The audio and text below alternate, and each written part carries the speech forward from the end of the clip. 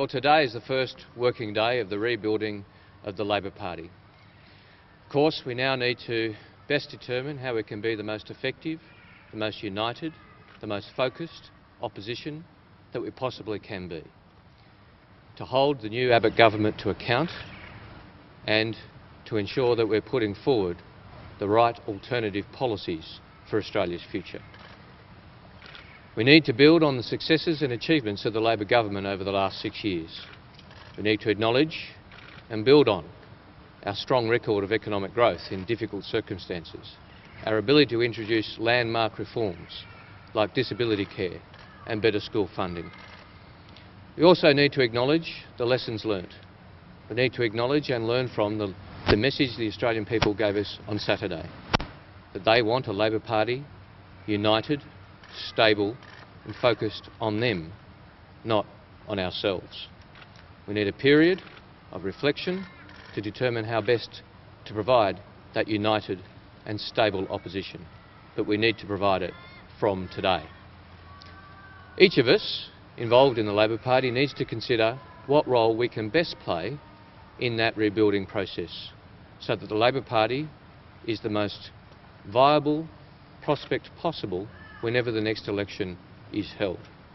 Each of us needs to consider what merits we bring to different positions and what role we can each play. For my part, I've decided that I will not be a candidate for the leadership of the Labor Party.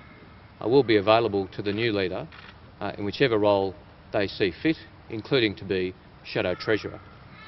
I think there's an obligation on each of us to make ourselves available for positions like the leadership if we feel genuinely that we are the best possible candidate at any particular time.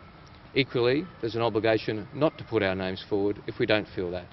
The conclusion that I've reached will be obvious to you based on the decision that I've just told you about.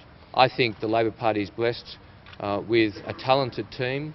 I think obviously there's been names mentioned as potential candidates as well as mine, and I think all of those potential candidates are people of great talent and ability, and they, I know, are going through the same process that I've gone through over the last 24 hours to consider their options, and they'll make their own plans known in their own good time. Should Kevin Rudd, for the good of the party, continue to play an active role?